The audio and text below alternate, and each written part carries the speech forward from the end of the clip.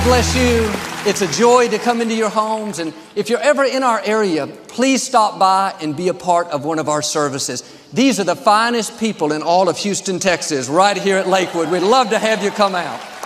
I like to start with something funny. And I heard about this older lady. She came to church one Sunday morning. A friendly usher met her at the back door, said, "Ma'am, where would you like to sit?" She said, "I want to sit on the very first row." He said, "Oh, no, ma'am, you don't want to do that. Our pastor is very boring. He'll put you to sleep. Let me seat you somewhere else." She looked appalled, said, "Sir, do you know who I am?" He said, "No, ma'am." She said, "I am the pastor's mother." He hung his head in embarrassment. He finally looked up and said, "Ma'am, do you know who I am?" She said, "No." He said, "Thank God." Say it like you mean it. This is my Bible. I am what it says I am. I have what it says I have. I can do what it says I can do. Today I will be taught the Word of God. I boldly confess, my mind is alert, my heart is receptive. I will never be the same. In Jesus' name, God bless you. I want to talk to you today about yes is coming. Sometimes we've gone through so many no's that we get discouraged and give up on our dreams. Maybe the loan didn't go through. You didn't get the promotion. You tried to break the addiction, but you couldn't do it. A young couple told me how they've had 4 miscarriages, haven't been able to have a baby. You may have had a lot of no's in the past. Your dreams haven't come true yet. But I believe God is saying this is going to be a year of yes. Yes to the healing, yes to the promotion, yes to the breakthrough, yes to having that baby. What hasn't worked out in the past is suddenly going to fall into place. Doors you thought were closed are suddenly going to open. Dreams you've given up on, promises you've let go of, thought there's no way, God is about to make a way. In this year of yes, God is going to reverse the no's. The times you've been denied, turned down, told no thanks, that's not the end. It just wasn't the right time. Yes is coming. Yes to the dream you quit pursuing. Yes to the child getting back on the right course. Yes to the business you've been wanting to start. Now, people may tell you, no, you can't get well. Look at the medical report.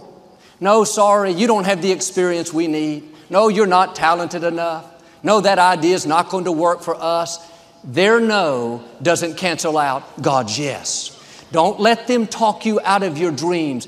God has the final say. He's saying, get ready for yes. Yes to increase. Yes to freedom from the addiction.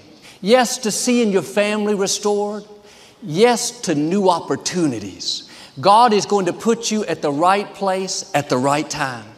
He's going to send divine connections, people that will go out of their way to be good to you. You couldn't make it happen. It was the favor of God bringing you into your yes. I talked to a lady that had been out of work for over a year.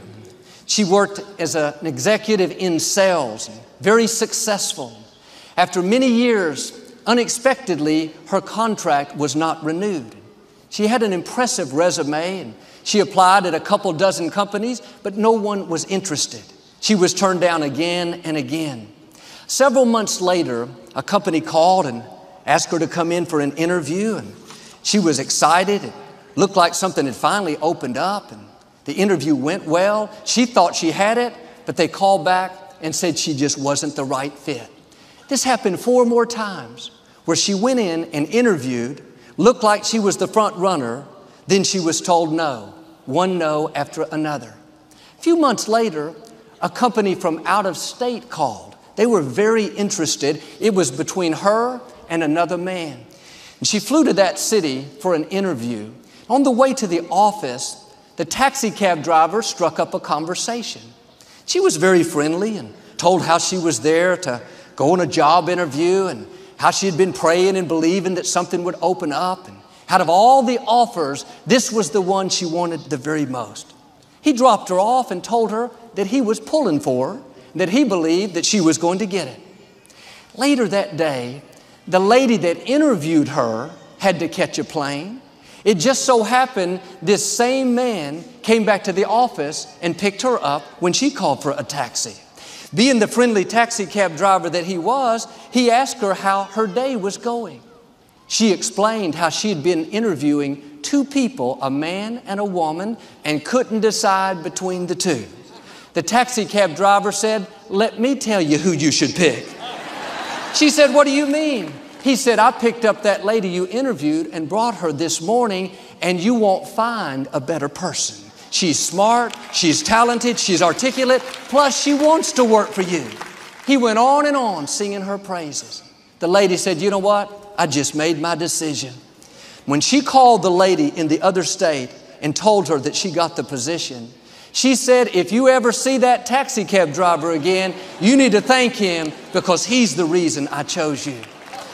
What are the chances in a large city that the same taxi cab driver would pick up both ladies? That wasn't a coincidence. That was the hand of God. In this year of yes, God is going to have the right people put in a good word for you. You may not think you have the connections. Don't worry, you have friends in high places. God is not only guiding and directing your steps, He's lining up the people you need. He's arranging things in your favor. Paul said in 2 Corinthians from the Message translation, whatever God has promised gets stamped with yes. That means the dreams God's placed in your heart, the promises He's spoken over you have already been stamped with yes. God has already set the date to bring it to pass. It's already on the schedule, but there's one more thing that God needs. It goes on to say, God's yes with our yes together makes it a sure thing. God is saying yes, now He needs your yes to make it happen. God's yes by itself is not enough. God works where there's faith. If this lady would have gone around thinking, I'll never get the position, nothing good ever happens to me, that would have kept it from happening. When it comes to God, be a yes man. Be a yes woman. God says He's restoring health back into you. You can think of all the reasons why you're not going to get well, or you can be a yes man. Yes, God, I agree. Thank you that I'm getting healthier. Thank you that I'm getting stronger. God said in Psalm 65 that He's going to crown your year with a bountiful harvest. You can go around not expecting good breaks, not expecting to get ahead, or you can be a yes man. Yes, God, I agree. Thank you that it's going to be a blessed, prosperous, abundant, bountiful year. That's not just being positive, that's putting your yes with God's yes. God said what was meant for your harm, He's going to turn and use to your advantage. You can dwell on all your hurts, what didn't work out, the people that did you wrong, or you can be a yes man. Yes, God, I agree. Thank you for beauty for these ashes. Thank you that you're my vindicator. Thank you that you're fighting my battles. Is God waiting for your yes? Are you letting the no's, the disappointments, the delays convince you that it's not going to happen? You may not have seen it yet, but this is a new day. You are coming into a year of yes. I'm asking you to put your yes with God's yes and watch what happens. There was a young lady in the scripture named Hannah. She was married to a man, but she wasn't able to have children. She kept praying and believing, but the scripture says the Lord had shut Hannah's womb. Year after year went by, and she was so discouraged. Didn't look like she'd ever be able to have a baby. To make matters worse, her husband was married to another woman as well, and she kept having children. She didn't have any problem conceiving. And this other wife would make fun of Hannah, try to make her feel like she was inferior, something was wrong with her. Hannah would end up in tears, so upset. One day Hannah went to the temple. She was crying and asking God to give her a baby. And the prophet Eli saw her and asked what was wrong. She explained how she was barren and she was asking God to open up her womb. Eli said, "Cheer up. The God of Israel has granted your request. You're going to have a baby." Hannah went back home like a different person. She had a spring in her step, a smile on her face. On the outside, nothing had changed. No baby, no sign of a child.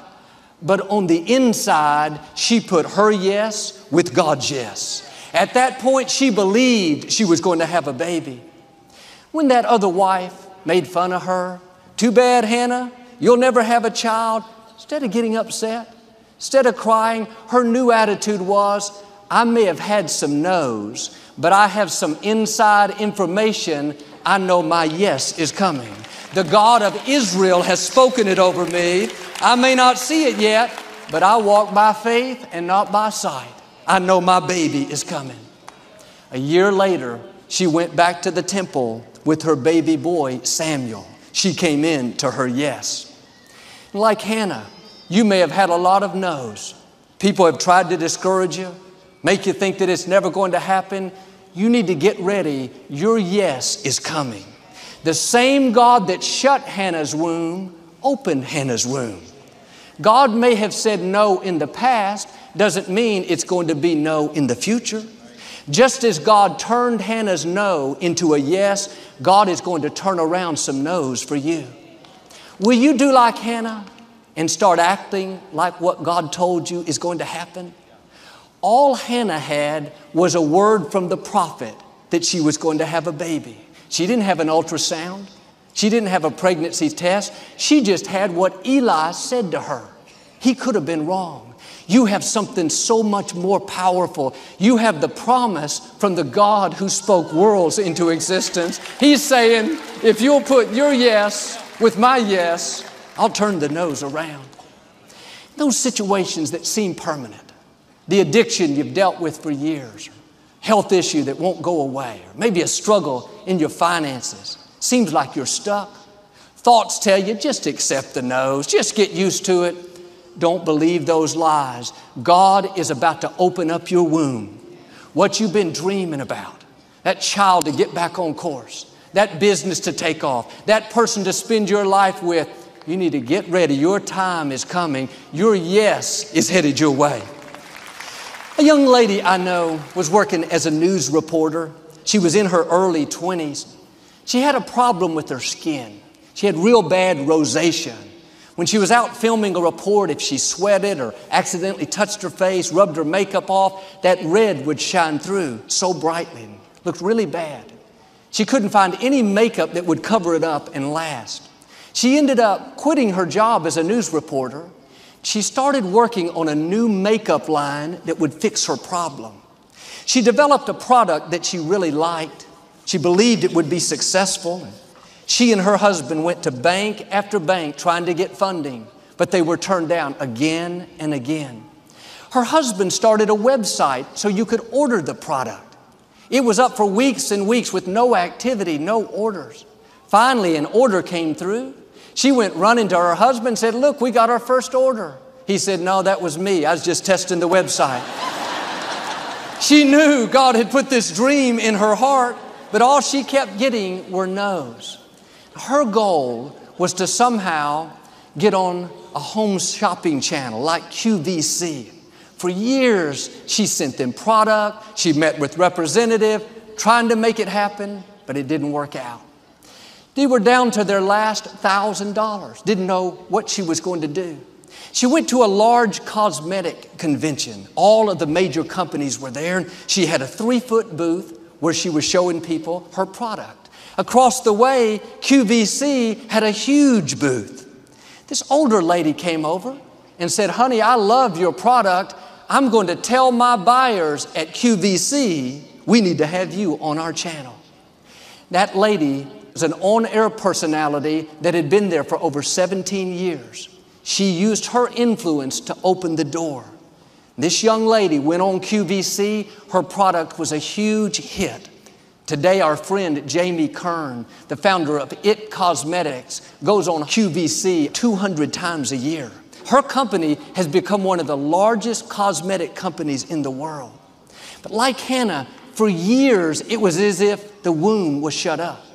No good breaks, no favor, very little progress. Then one day, she came into her yes. That one good break thrust her further than she ever imagined.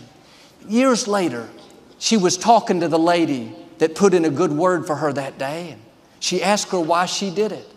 The lady said, well, I like your product, but it wasn't about the cosmetics. When I saw you that day, I felt like God said to me, go help that young lady.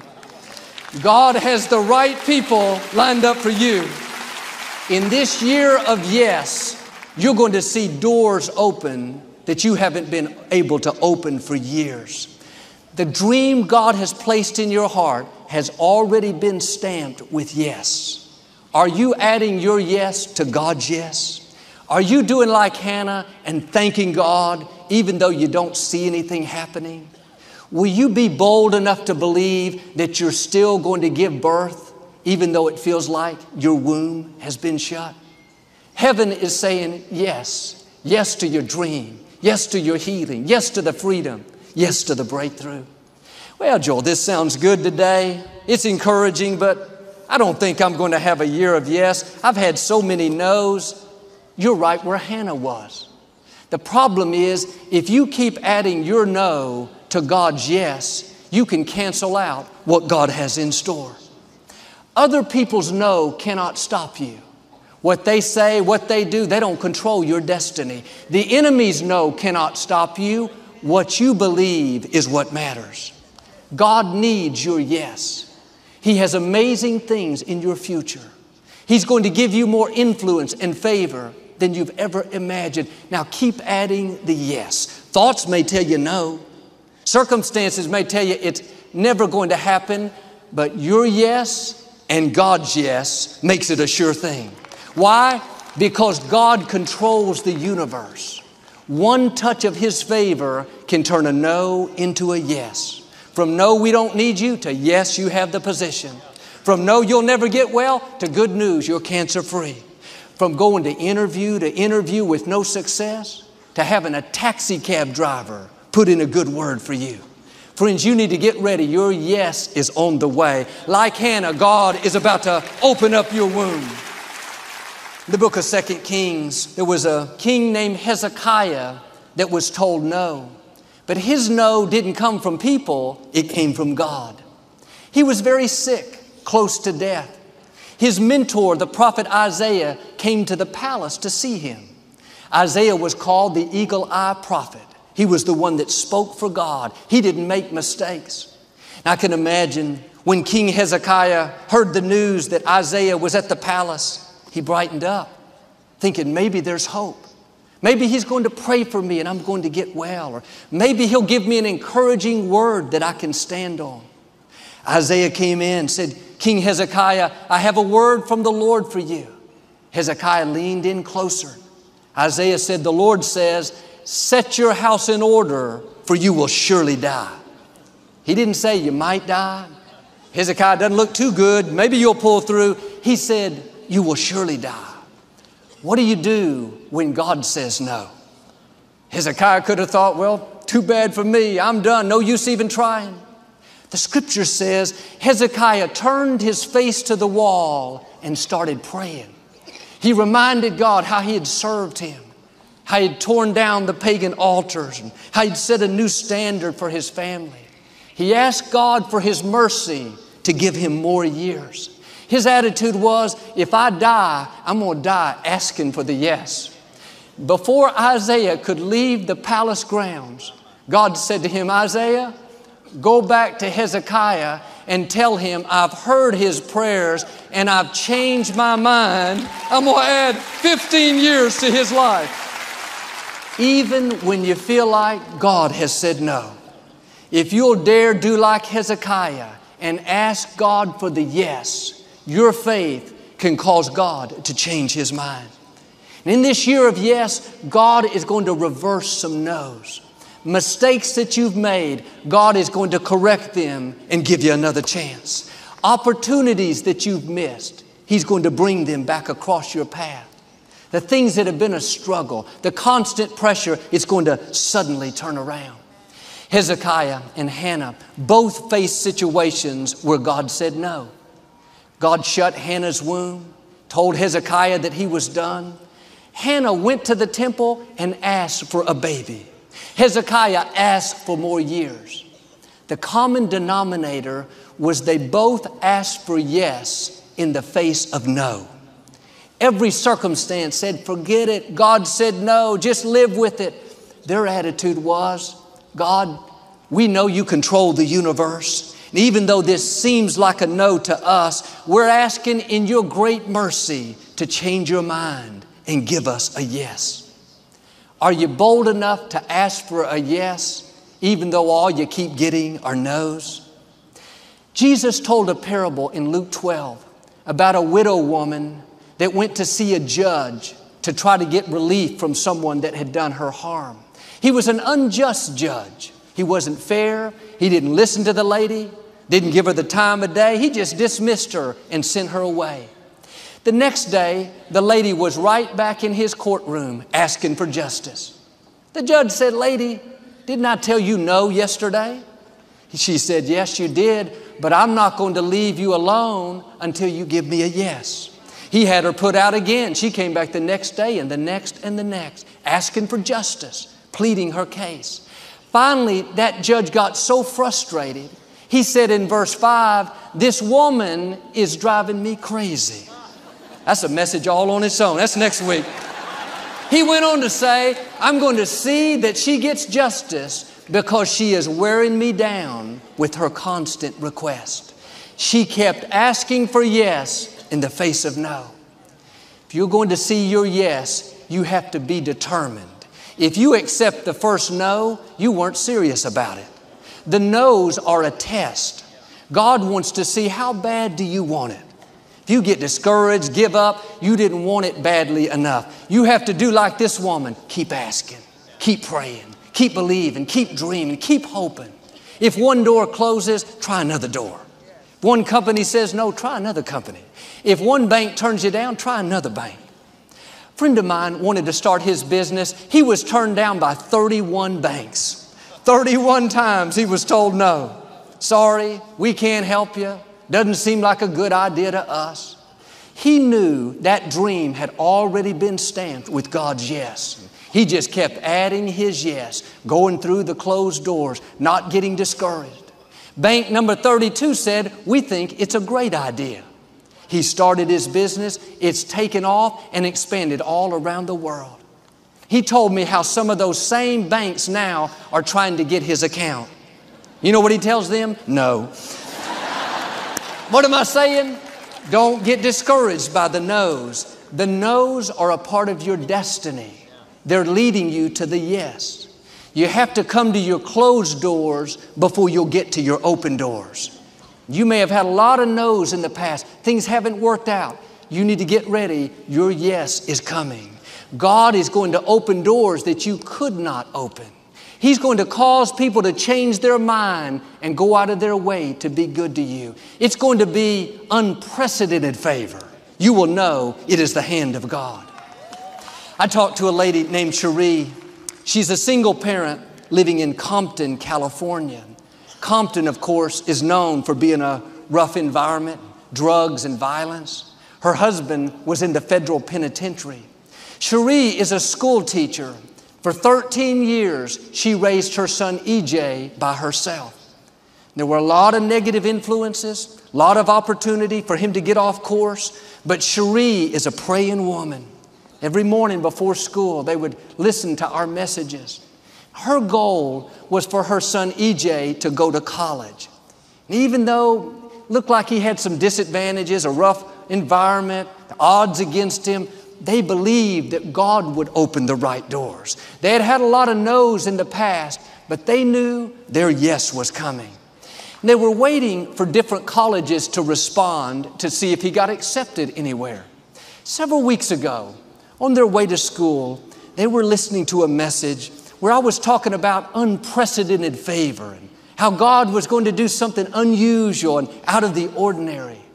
When Cherie heard that, something came alive on the inside. She told her son EJ, that's for us. Later that day, EJ opened up an email. It said, congratulations, you have been accepted into Harvard University. Cherie says that EJ is the first African American from Compton to ever get accepted to Harvard. His goal is to become a neurosurgeon. You've heard that phrase, straight out of Compton. A lot of times we think of the negative, the gangs, the violence. How about straight out of Compton and straight to Harvard? Jesus came from the city of Nazareth. That was a poor, rundown city in those days. His critics said, can any good thing come out of Nazareth? That's not an important, influential place, yet the Son of God came out of Nazareth. Can any good thing come out of Compton? Yes, EJ. Yes, Cherie. Yes, a whole lot of others. Can any good thing come out of your neighborhood? Yes, you can. You're the history maker. You're the exception. You have seeds of greatness. Like EJ and Cherie, there are yeses in your future that are going to thrust you to the next level. God is going to open doors that no man can shut. He's going to bring divine connections, people that will use their influence to push you into your purpose. And you may have had a lot of no's in the past, but you need to get ready. I believe and declare you are coming in to your year of yes. God is saying yes to the scholarship, yes to the right person, yes to the healing, yes to the breakthrough. Your yes is on the way. In Jesus' name, I'd like to give you an opportunity to make Jesus the Lord of your life. Would you pray with me? Just say, Lord Jesus, I repent of my sins. Come into my heart. I make you my Lord and Savior. If you prayed that simple prayer, we believe you got born again. Get in a good Bible-based church and keep God first place.